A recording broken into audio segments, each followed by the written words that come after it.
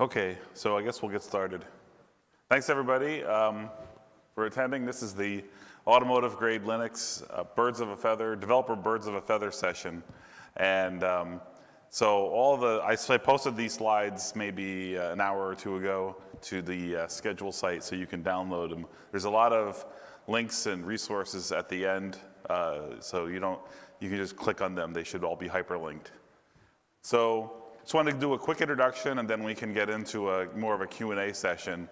What is AGL? In case you don't know, we're basically an open source project hosted under the Linux Foundation. And our tagline is collaborating to build the car of the future through rapid innovation. We're focused on rapid innovation of in-vehicle software, and that includes instrument cluster and in-vehicle infotainment and telematics.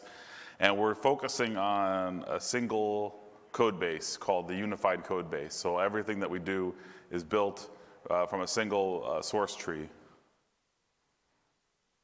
We have a total of 9 OEMs that are supporting AGL. You can see we have Honda, most of the Japanese ecosystem, including Honda, Suzuki, Subaru, Mazda, Toyota, and Mitsubishi, plus Mercedes-Benz and Volkswagen and Hyundai. And I was told that I could announce today that we now have 10 OEMs as part of AGL. Ford has officially signed the paperwork. They are now silver members of AGL. So we have almost 150 member companies. And you can see we're split up into platinum, gold, silver, and bronze levels.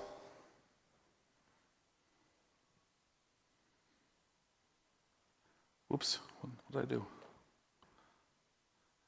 AGL, Automotive Grade Linux, we're the only organization, like I said, that's really trying to address all of the software in a car that might run Linux. And our tagline, one of the things that we like to say is, if there's a computer in the car or there's a processor in the car running Linux, it should be running Automotive Grade Linux. And we've already got device profiles and some reference devices and applications for infotainment, instrument cluster, telematics. SandCloud is working on a head-up display. And we're working towards eventually advanced driver systems and autonomous driving. And we're working with Elisa and some of the hypervisor vendors on a functional safety solution.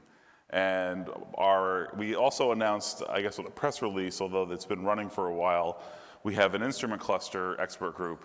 Haraki-san from Suzuki, who's over there, he heads up that expert group.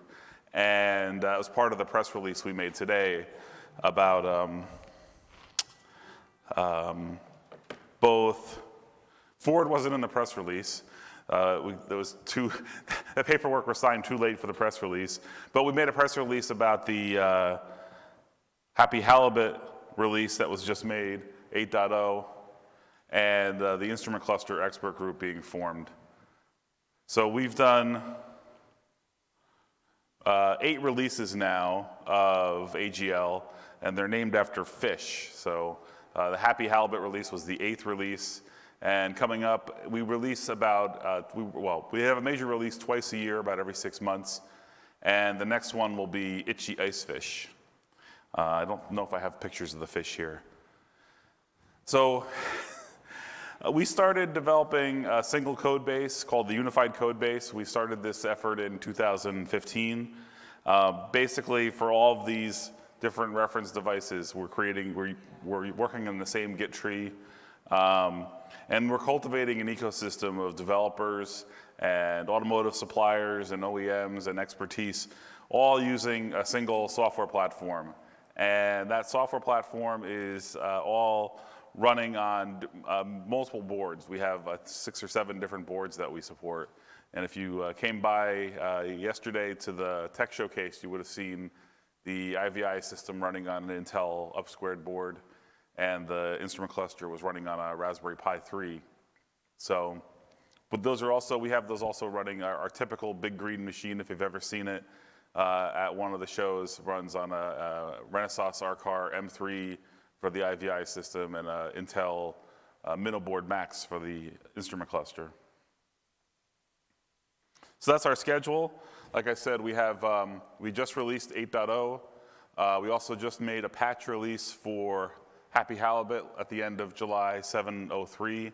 So you can see we typically do two major releases a year, and we do patch releases for at least the next 6 months after that. Typically, we've done 4 to 5 patch releases after the initial update. We're planning another Guppy release in September, and we're planning the first Happy Halibut patch release in early September as well. So the AGL architecture, at a high level, it's microservices based. We've got security baked in using SMAC. We've got this binder concept where the APIs are an individual API is a binding, and then all of the APIs collected for a specific service are in a binder. It'll run on multi-ECUs, and in fact, IoT.bzh in France is working on a port of the APIs and the binders to Zephyr. So we would like to be able to show that we can run the APIs across different architectures.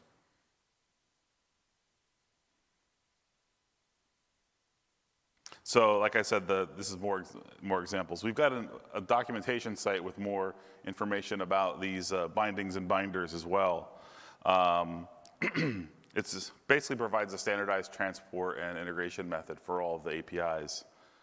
Available binders and bindings include all these on this list. In fact, I probably missed a few because we're always adding more. But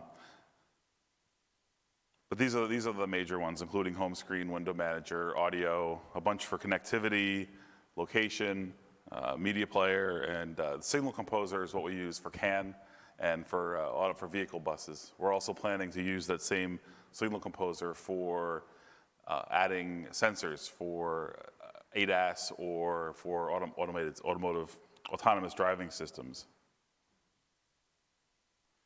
We have an SDK, so a lot of everything that we're doing is based on Yocto. We're currently on Yocto 2.6, which is Thud. Thor would be better. Thud. And what we wanted is our application developers to not need to know anything about Yocto. So we created this SDK. We have both Qt apps and HTML5 apps available now. We have a web app manager that's available for HTML5 that was ported from WebOS open source edition. That was done by a combination of LG and Igalia.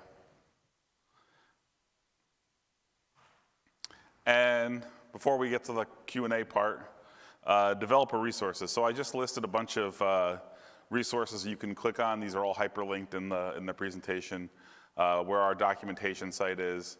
There's a good getting started guide. There's actually one on our wiki page as well, and it's linked from the wiki page. There's a good getting started guide as well on the documentation site.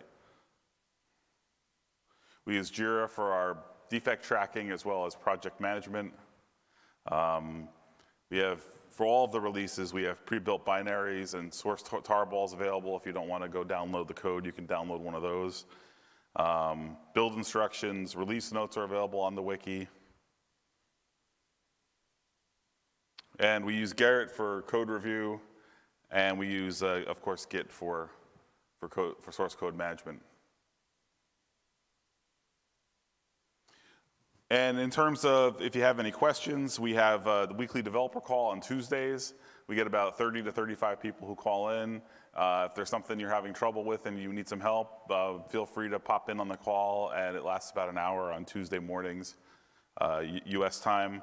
But we get people who call in from Japan as well as Europe. We have an IRC channel. We have a weekly newsletter that I've kind of not done for a few weeks because I've been on vacation.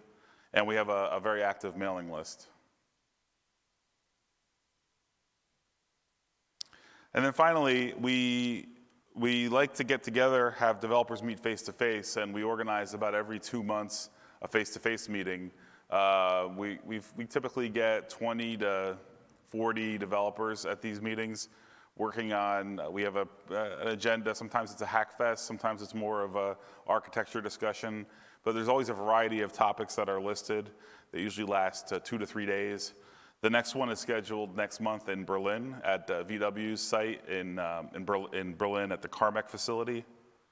And then you can see we have 2 all-member meetings a year. The next one is coming up in October in Monte Carlo. And then finally, members can participate in our CES booth. And we'll have a couple integration sessions for people who are working on CES stuff that they might need help with integration on. So because it's a BoF session, mostly I wanted it to be dedicated to Q&A. So I'll open up the floor to questions, and I'll hopefully, we have some guys who are here in the front or spread throughout the audience who work on the code as well. So anything I don't know about, I'll make one of them answer.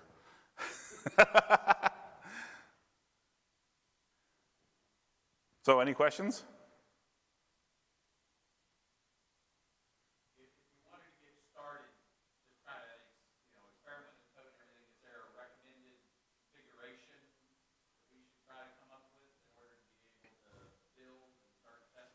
So the question was, is there a recommended configuration for getting started? Are you talking about, hardware configuration? Yeah.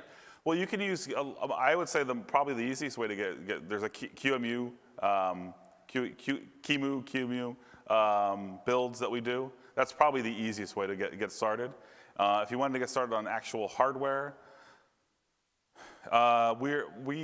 most of the developers and testing are working on the Renesas ArcAR M3.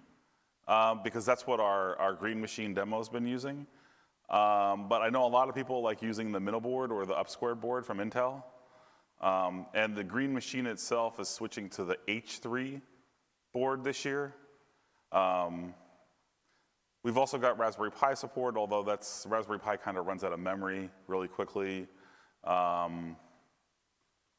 did I miss? Oh, we've got IMX6 support as well. But that's not officially through NXP. We're kind of doing that on our own.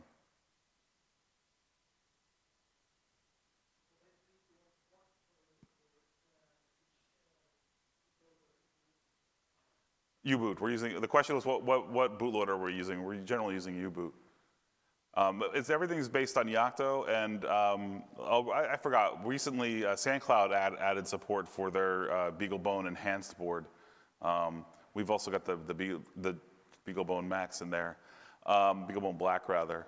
And I think most companies have found it pretty easy to, if they have a Yocto BSP layer, pretty easy to slide it into AGL and get it building.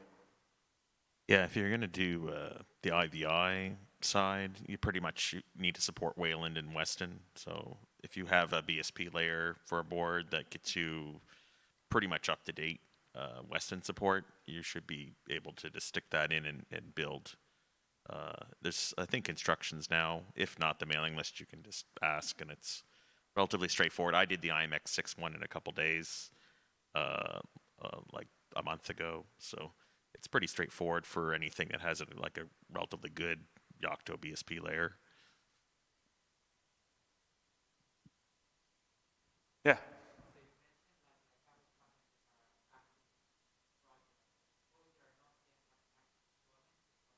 Maybe you could use the mic. I can't. No, don't shout, because it's being recorded, so I'll have to repeat it anyway. Yeah, so you mentioned a couple of companies that are actively participating in the project, and I assume that at this time there are no active deployment in any car. No, that's not true. So starting in model year 2018, that was in the Toyota Camry, and it's now gone into more of the Toyota line, some early versions of AGL. Now it'll be going into some Mazda cars and Subaru cars, and hopefully, Suzuki's working on an instrument cluster, so it'll be getting in there pretty quickly.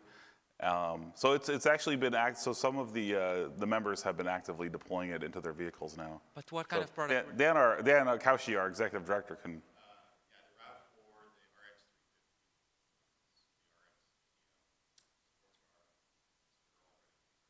Yeah, But we had a RAV4 at the Mercedes vans. We had a RAV4 at the CES booth last year. and what product are we talking about? The infotainment systems or some? The initial deployments have been infotainment systems. Now, starting with Happy Halibut or Grumpy Guppy, I think it was rather, we now have an instrument cluster reference device that you can build, as well as a telematics reference device. And there's been a lot of interest from a lot of OEMs on instrument cluster. So we have an instrument cluster expert group that meets every 2 weeks.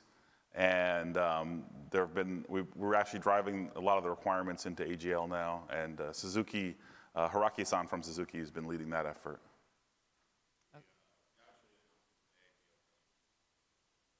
I actually have a million of questions, but I'll hold. Anybody want to ask something? Because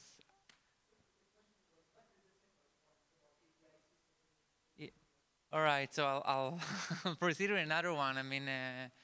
Just because it's interesting, like speaking of like the IVI, how would you like compare the AGL against other things like the GNV projects? And so GNV, we have a single code base. Everything that we do is open and transparent. You can go to our website, our wiki page rather, and see everything that we're doing, see all of our meeting minutes. You can go to our JIRA page, see all the defects. Everything I do is completely open. GNV does not have a single code base.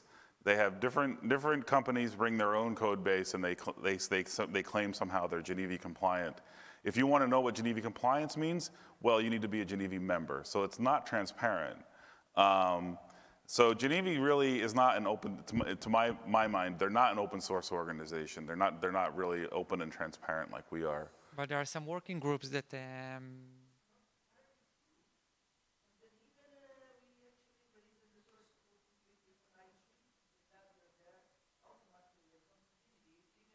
But there's no single, but BMW might have their own version, and Wind River has their version, and Mentor Graphics has their version. So you can go to our source tree and download the source code, and that is AGL. There's no debating, like, is it a Bosch version, a Mentor version? GNV compliance is kind of nebulous, whereas everybody, if you have a patch or you have something you want to submit to AGL, you can submit. You know what? A lot of people will come to me and say, Walt, why aren't you doing so and so? Why don't you have a full up CAN messages from the automotive makers? And basically, I say to them, look, we're an open source project. If somebody is interested in doing that, they'll bring it in. And Leon's a great example. Leon was really interested in the Raspberry Pi and even the Raspberry Pi 4 recently. So he brought it in. GNV tends to be more top down and being driven by their executive committee or whatever they call it. Whereas we're basically, if you have something and you want to bring it in and it's a good idea, we review it, we'll accept it, and then we'll maintain that. Okay, so I'll proceed. Yeah. So I don't work for GNV. I did some help to some companies there. Doesn't really matter. But there is a lot of obviously there is a lot of interest in combining several operating systems, and there is a lot of work of several SOC manufacturers on providing hypervisors to enable to actually combine them. Usually it's going to be QNX and something, and usually there's going to be interest of QNX plus Android or stuff like that. Now, in Geneva in particular, they have some interesting projects that have to do with how to deal with the dual. Oh yeah, by the way, they stole our white paper. So Geneva did. So we. I don't know, and I honestly don't care. No, I'm just going to tell you. I'm just going to tell you what we've done.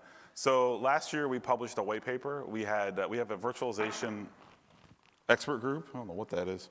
We have a virtualization expert group that has participation from a number of the hypervisor companies, as well as interested parties.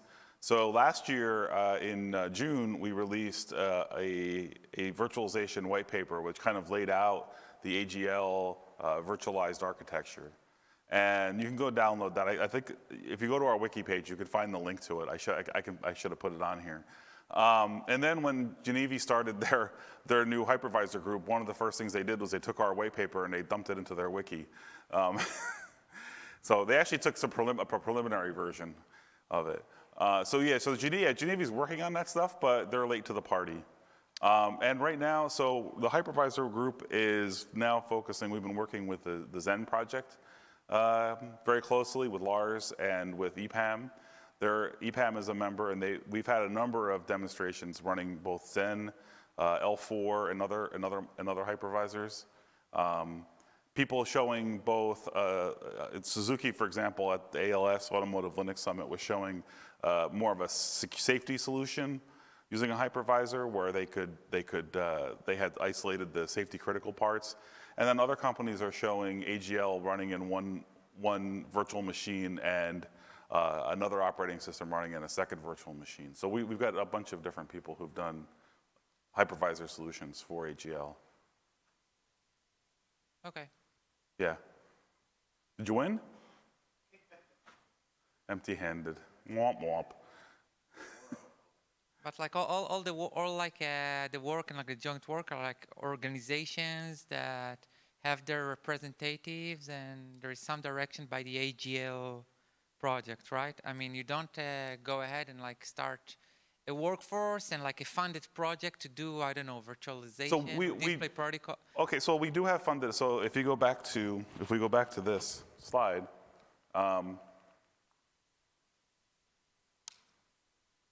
whoops, forward.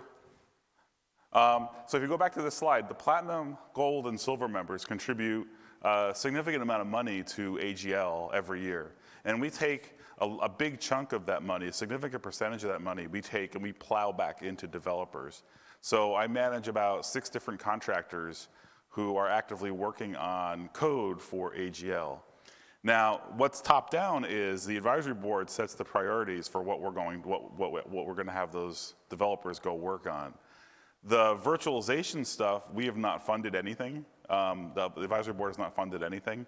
So all of the work that's been done for virtualization has been done by companies on their own and by some individuals on their own. So we have the L4 support that's available out of the box, or the KVM support rather, not L4. The KVM support that's available out of the box for Renaissance that was contributed by somebody, I can't even remember who. But all of the hypervisor work that you see done by people has been done by companies on their own, and most of it has not been contributed back to AGL. So like,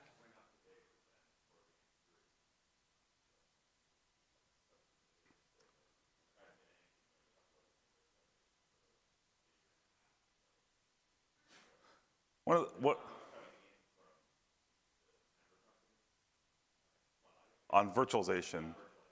But I will say that every time I go to one of these shows, and this one has not been an example, this one has not been an exception. Every time I go to a show or a conference, somebody comes up to me and says, hey, we're using AGL to do this. I had no idea. So last night at the tech presentation, I had at least 2 different companies who said, oh yeah, we're using AGL. They're not members, they're just poking around. They've actually got some stuff running. In one case, it was a virtualization company. In one case, it was a company doing some package management type stuff. So yeah, so it's a combination. We are funding developers, including Scott from Consulco, Scott and Leon from Consulco to do some work. And then some of it is just people contributing. Either their own companies are funding it or individuals. do you have like an active project that like run Android side by side with? No, we do not. This is something that is like on the agenda, on the roadmap? No, it is not. Completely not. We would not be able to do that. The Linux Foundation would not be able to sign agreements with Google to do that. So there are companies that have done that, again, on their own. I've seen them running at trade shows, but we are not going to do that. What I would like to see is, and what I've asked our companies to do who have agreements with Apple for CarPlay and Android for Android Auto, is to at least verify that they can run it on AGL, and then if there's any gaps, give us the gaps in the enablers, then upstream the fixes they need to do that. And so there's a few companies that have been doing that. Yeah, so we are, one of the things that we're doing is helping some companies that do like a dashboard, IVIs, stuff like that. Um, we sell display protocol. So like I was thinking of open sourcing like some of the things. The display protocol has to do with like running Android because like a lot of our clients like really are interested in it. And like this like brought like a light bulb, but I'll just take it offline. Like don't want like to push anything. Just curious because I'm learning about it. Yeah, I think there's a question behind you. Thanks. You mentioned some of the work being done around safety. I was just wondering like what the scope of work there is and So who's driving it? It sounds like kind of some of the so there's two paths right now. If you're familiar with ISO 26262, we're targeting ASIL level B, and there's really two paths. We're supporting the ELISA project, and they've had some very long-standing ongoing work that started with OSATL, and we've been attending their meetings and trying to work with them to figure out what their path is for certification. But I think they're several years down the road. The other path is, which I think is the more pragmatic and faster and probably better path for us, is the instrument cluster expert group. Some of the companies that are working there will build, they will basically build, they've started building an AGL-based instrument cluster, and as they work through what issues that they have, because you have to certify the whole device, you don't certify just the software. So as they work through as they work through their device and go to the certification authorities, they'll come back to us with a punch list of things that we might need to do in AGL to support them getting their device safety certified. So I anticipate that effort will go much more quickly than the ELISA effort, and we should see some announcements from some of our member companies that they've released devices that are safety certified using AGL in the next hopefully 18 months. Yeah. Thanks. So in my opinion, these specifications like ISO 26262, they were created decades ago, and they were created at a time when code bases were, counted in the thousands of lines of code. And the whole approach of those types of specifications are basically you build a system, you pour cement on it, and you never change it. And that kind of mentality is so backwards compared to how we develop software today. And in fact, if you talk to a guy like Greg KH, who maintains the Linux kernel and long-term support, he has data that shows that it actually benefits the platform when you apply patches, apply bug fixes, apply security fixes. The platform actually gets better over time, not worse. So this cement model has to stop. So my view is, on longer term, we as an industry need to go to the authorities and say, hey, you have it backwards, and you need to change the way you look at software, because if you don't patch things, you end up with a vulnerable system. So I think the industry needs to get all together behind ELISA, behind AGL, and get them to change the way they think about functional safety certification. And I think that's part of our agenda, to push that concept along with the ELISA project.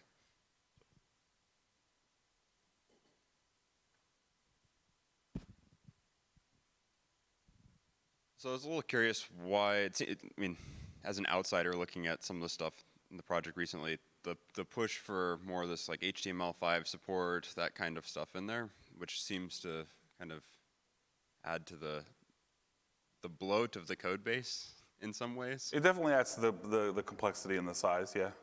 I'm just curious, like where the real motivation is there? Like, is somebody really To not use Qt.